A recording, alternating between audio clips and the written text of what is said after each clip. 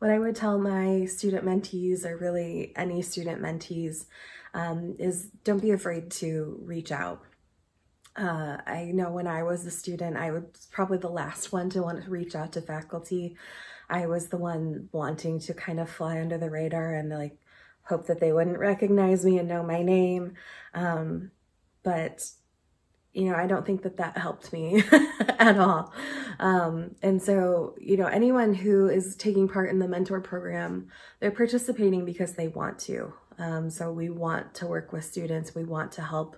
A lot of times we are wanting to help you avoid the mistakes that we ourselves made in the past, right? So I have admitted to many students that when I was a pharmacy student, I felt kind of lost and I felt sort of pulled along with the current, and I would just make sure, you know, looking around, that I was kind of doing what everyone else was doing, and, you know, hopefully that would work out for the best. And I really wish I had a strong mentor relationship where I could have sat down with somebody and been really frank with them and said, look, I don't know what the heck I'm doing here. I need to set some goals. I need to focus. I need to have a path to follow. And I need to get it together. And I think, you know, even though I did okay in school, I think I could have made much more of an impact with my time there if I had had someone who had helped me kind of focus and figure out instead of flying by the seat of my pants.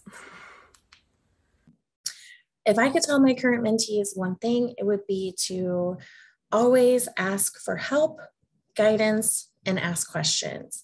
That's what your mentors are there for. We want to be your mentors. We care about you. We want to make sure you're successful.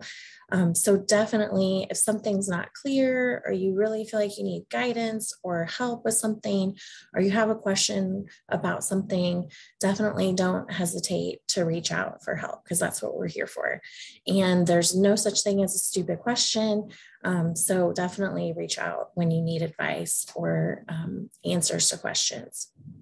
I would say that for my advice for student mentees right now is to just learn all you can from anyone, whether that's a formal mentor relationship or an informal mentor relationship. And the interesting thing is you may not even be able to identify who your mentor eventually will be. Some of the best mentors I've had and developed over time were people that I wouldn't have targeted initially to see, like for example, this is my mentor, but it was someone who had just a really great insight and really great advice. So keep your minds open to possibilities of learning all that you can from just about anyone that you can. The one thing I would tell student mentees would be get engaged, and don't be shy about engaging your mentors that either have been assigned to you or that you have found on your own. Unfortunately, if you have a good mentor, they're usually probably pretty busy, but they will always make time to sit down and talk to you about some of your questions or help you out if you actually request it. If I could tell my mentee one thing, engage in the relationship. Even if you think you don't need it, it's better to have it. And when you do need it, you can utilize it.